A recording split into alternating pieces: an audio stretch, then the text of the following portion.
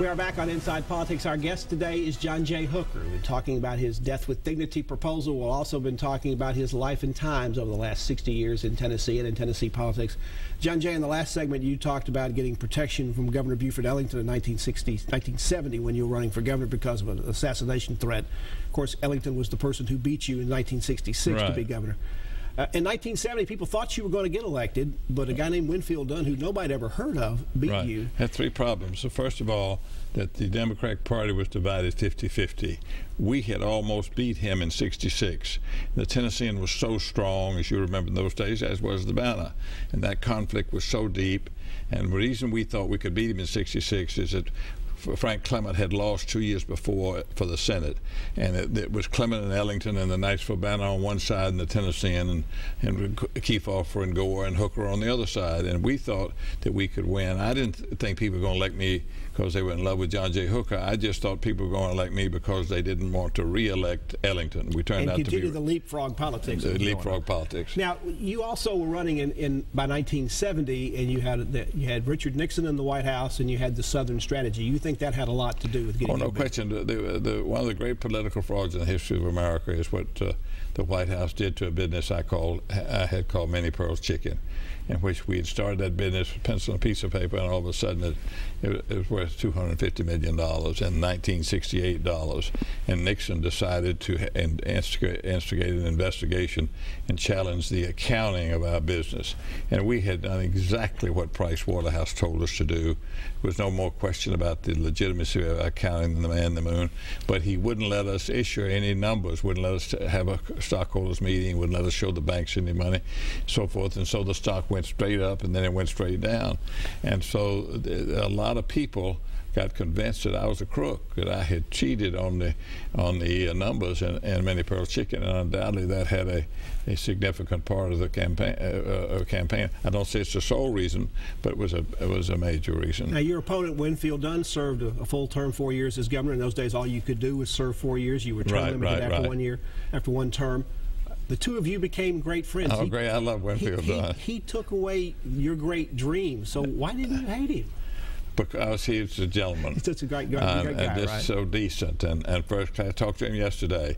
He called me up and said, "I just want you to know, is there anything I can do for you under any circumstances while you're going through this sickness and well, you got this problem?" I mean, he just couldn't be more a gentleman, and I truly love Winfield Dunn and admire him greatly. And I'm happy he was governor. I'm sorry I wasn't governor. I don't want to take too much time, but I had a very simple reason for running for governor.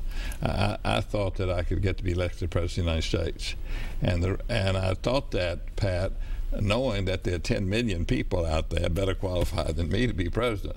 But I knew a big secret: none of them gonna run. And that all I had to do, if I could get to be governor, was to run against somebody else who happened to be governor or ex-senator. And if I could have gotten elected governor in either 66 or 70, I'd have run for president of the United States in 76 against Jimmy Carter. And I'll go to my grave believing, because of my Kennedy connection with the blacks. And I had Tish, who was a great first lady. I think I'd have been elected president of the United States. Never happened, but I'll always believe it would have happened if I could have gotten elected governor. So many questions to ask. I think we'll probably try to do a second show out of this, but one of the ironies of life is the Nashville Banner at that time was one of your great arch enemies. They would go after you every day, front page editorials and stories. Later, you were part of a group that purchased the Banner. You were the publisher of the Banner. How surreal was that was to great. walk The night I walked in that room, Ken Morrell and all those guys who'd been paid to assassinate me, all of a sudden now I'm the publisher of the newspaper. And so you're their boss. To say I was their boss. Briefly. To say the least, yeah, say the least, that was a great moment. You didn't run in 1974 for governor. You could have won. 13 Democrats ran that year. Why didn't you run? Stayed in Florida.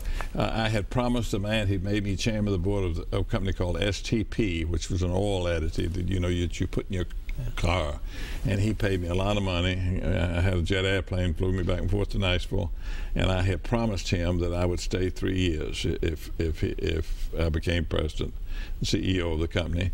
And that governor's race came within the context of that 3 years, and I had given him my word of honor. And so in the final analysis, I couldn't do it. And even though I wanted to do it in the worst way, because I knew with almost certainty that if I had run in 70 in a 13-man race, that I could have gotten 40-some-odd% of the votes in the primary, and the Republicans were going to lose that year because of Watergate.